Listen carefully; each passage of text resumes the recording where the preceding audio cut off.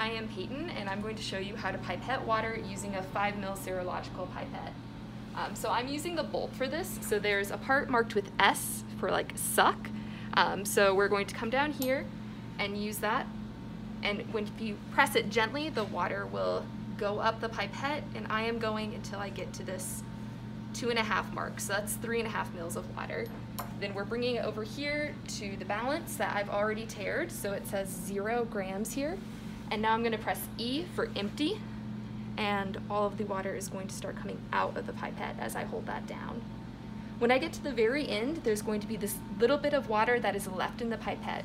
So in order to expel the last part of that out, I'm going to put my finger on the hole here by the E, and then I'm going to press it down, and that gets the last part of the water out. So here I'm going to see what my reading is. So here it's 3.46 grams, and I'm going to write that on my data sheet.